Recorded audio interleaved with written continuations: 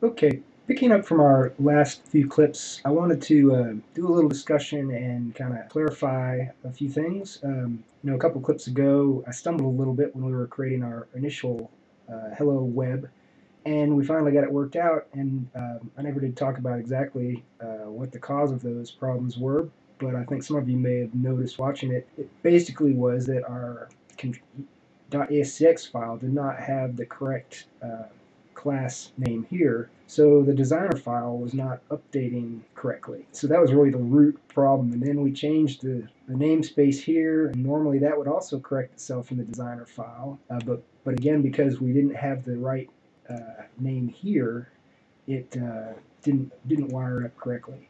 So it went much easier when we actually created this one, the guestbook module, and we showed how to install that using the setup system. There's more to the setup system that we'll be covering in future clips, including running SQL scripts and creating your table and creating stored procedures and that kind of thing. But I wanted to mention all that real quickly. Now, the other thing I think it would be useful to talk about at this point is how does the content management system work, and why does a feature's entry point really want to be a control rather than a page? When we create pages in the site, we're not creating physical .aspx pages. When we created the new page test, we're just creating a record in the database. Every page in the menu is served from default.aspx, really. And that's kind of the default document, so you can even chop that off and it still serves default.aspx. If you click on the actual link in the menu, it'll use its home.aspx.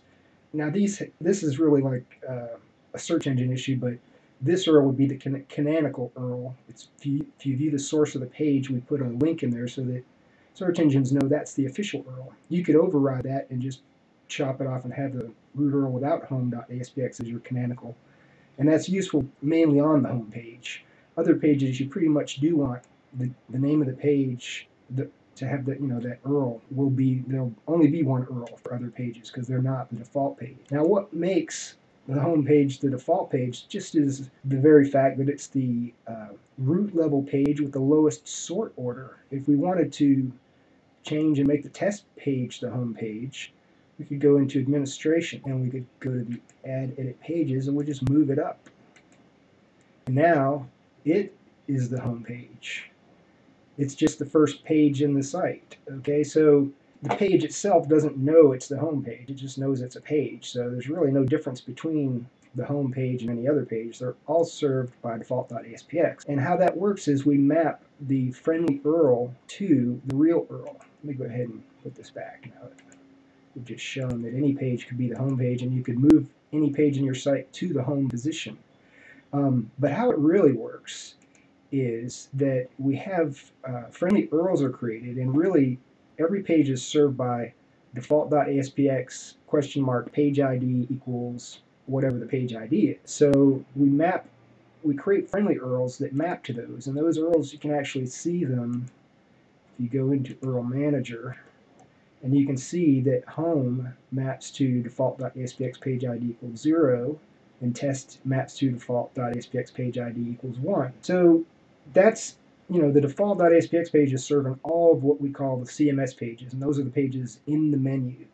And so your feature is really just something that plugs into a page as a concept. And so when we see, okay, we loaded page 1, the system has a record of every feature that's installed, each module instance on that page, and it loads those controls up for you. So that's why a control is kind of the entry point of a feature. A lot of times you need more than just that. Some features are complete with just that control, like at least contact form or something like that, although we have extra page for viewing the messages.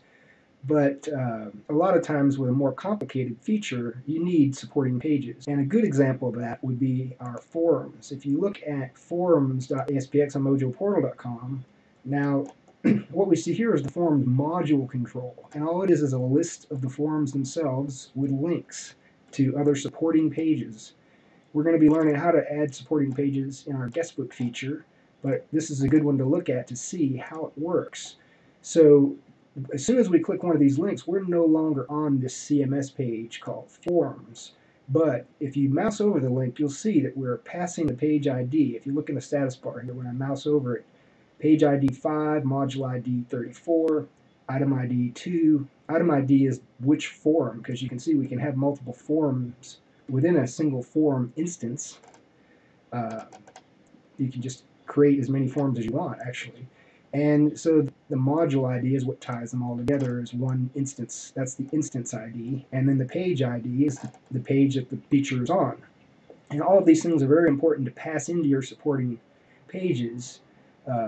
Item ID is specific to the form, but you always have to pass page ID and module ID to your supporting pages in order to enforce security.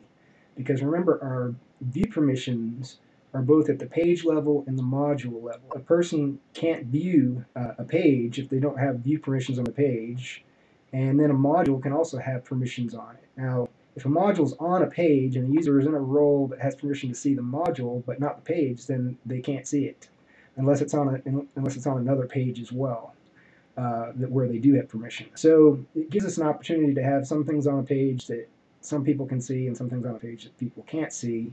But typically, those view roles are going to be the same. If you make it a public page, that means all users can see that page, and you're going to pretty much have all users on the module too, unless you've got some strange reason for doing it different. But in any case, that is how it is. There's some helper methods in our base page, and there's some helper methods in our module that help us enforce security. And those require us passing the module ID and the page ID. Now, of course, those are query string parameters. They can be manipulated, so that security logic makes sure that that module actually exists on the page, and you can't just manipulate and bypass the security. We validate that those are correct combinations. But so, okay, back to the forms. We click the report bugs, and now we're on this page here. It's not a CMS page, but you notice that the menu stays highlighted, and that's also a result of the fact that we pass in the page ID, so the menu still knows what the kind of current page is. Even though we're not on the page, there's still a page associated with this form, and so the menu stays aligned with that too. So now that's our first supporting page, is forumview.aspx, and that shows the threads for a particular forum. And then it's paged, so you can navigate through the pages, and then we get an extra page number parameter. But pretty much we're always maintaining module ID, page ID, and in the forum case, item 2, that means the bug forum. So then when if we click a thread, we go to yet another page, and this one is thread.aspx in the forums folder. And all the time we're still passing page ID, the module ID, the item ID, and now we've additionally passed this thread ID. And so that shows the posts in this thread. And then, of course, if you sign into the forums, then you get a link here to make a post to the forums, and then you'd go to forums edit post.aspx. And again, always the page ID and module ID is passed in. So by using a Mojo base page as our page and using the same master page structures, we create our supporting pages, and they look and blend in just fine with all the CMS pages, and the menu stays highlighted, and it's a seamless experience going from the CMS page to the supporting pages. And that's really the goal that we're trying to do with it.